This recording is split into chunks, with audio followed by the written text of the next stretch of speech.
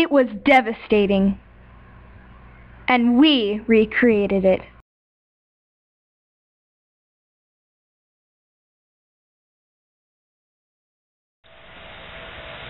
To start off, a PBL is a project-based lesson, which is basically where you get a question and do a project about it. Based on the results, answer the question. Our question was, which structure is most resistant to an earthquake?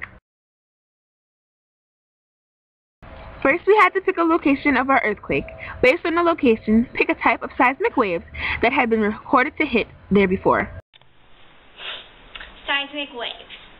Now, seismic waves are waves of energy created from the tectonic plates breaking or colliding. S waves, which are secondary waves. They go up and down. Love waves. Love waves go left to right. Rayleigh waves. Rayleigh waves roll. And P waves, which are primary waves that compress. Over the past week, we've had to take quizzes to make sure we didn't forget tectonic plates, plate boundaries, and different faults and types. Tectonic plates. Tectonic plates are the large pieces of land that make up the Earth. As you can see here. We made our shake table by gluing big industrial springs. Shake table. A shake table is a structure that creates a certain type of seismic waves based on the way it shakes. We took this jug and pushed it on the top board to make the springs compress and release, bounce upward, and create secondary waves. And we chose that type, secondary waves, because those are the types of waves that hit Japan in 2011 during the massive earthquake that hit. The focus of our earthquake is 373 kilometers off the northeast coast of Japan, where the original focus was from the 2011 earthquake. And the epicenter is somewhere in the North Pacific Ocean. Focus. The point in which the tectonic plates break and the earthquake starts to form. Epicenter. The epicenter is the point directly above the focus. Focus, epicenter. Our earthquake is located in Japan. Our design is supposed to be a little scene in Japan. Our design is made out of brown sugar and Mosh Podge for sand, foam blocks glued and spray painted, and also covered in flipped over gems to look like windows, parsley for grass, coffee for dirt, pebbles and leftover foam, and also puffballs to look like a cherry blossom tree.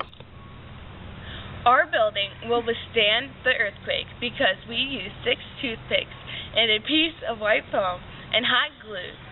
And then we placed the structure on top, and it stayed intact during our earthquake. Good things about our design was that it was very durable, so moving it around wasn't a problem or falling apart. Overall, it looks good, and it stayed up. Bad things about our project was that it took a really long time to build. It was hard to make, and it was heavy to carry around all the time. PBLs are like real life because, while being specific, this project taught us that it doesn't matter what type of structure, but just how it's earthquake proof, how it's built overall, and what materials we use. Overall, there were no best structures. Every structure was left standing. In the end, it was just dependent on how it was built and what it was made of. Our building will withstand the earthquake because we use... Guys, is this thing on? Are you guys serious? Hooray! Oh wait, the red button.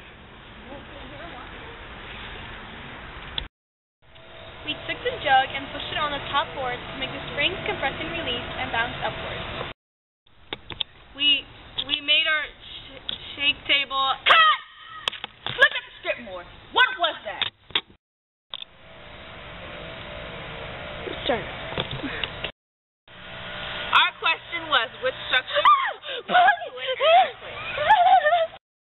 Special thanks to Miss